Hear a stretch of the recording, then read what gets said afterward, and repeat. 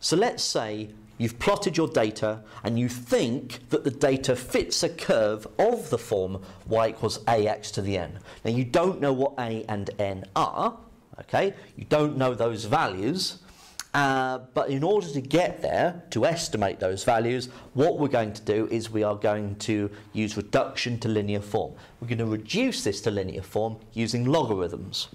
So what we do is we take logarithms of both sides, okay? Now, theoretically, you could use logarithms of any base here. Now, traditionally, for these types of problems, we usually take log base 10. Okay, so that's what I'm going to be working with in these videos. So if we take log base 10 of the left-hand side and log base 10 of the right-hand side, like so, what we can now do with the right-hand side is break it apart using our log laws. So we know that this will be equal to log base 10 of a plus log base 10 of x to the n. Now we can also use a log law here to bring the n down to the front of the log. Oh, there we go, n log 10x. Okay, now if we think back to this original curve equation here, x and y are variables, okay? They are, on our graph, the horizontal and vertical axis. The a and the n are constant. They're constants, okay? They remain fixed.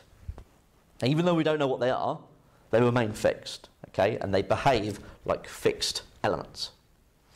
Now here, because x and y were variables, log 10x and log 10y are the variables.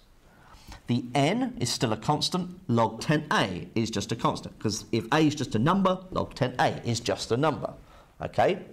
So, what you could then think about is saying, well, I could say that log 10y, I could replace that and say, let y, capital Y, be log 10y. Okay? And I could also say log 10x as being capital X. Okay? Now, log 10a, okay, well, let's just write down what we've got now. Like that, right? Now, if I reorder these, okay, so I'm just going to swap these round.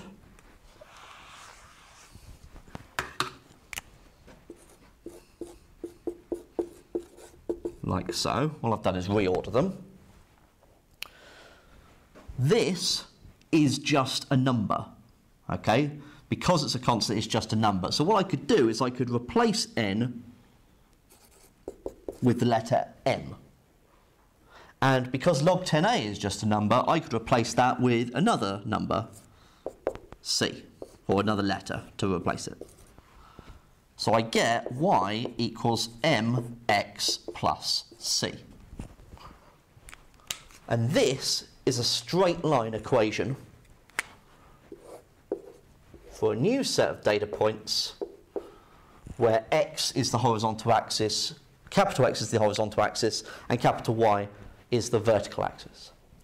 Now, if I'd gone through this process, and now if I plot the new points based on that, okay, so you would have your x's, y's, log 10x's, log 10y's, and if I plotted log 10x against log 10y on this graph, if it came across as a straight line, I could then estimate a value for m and a value for c. Okay, so that is how we go through this process of reducing.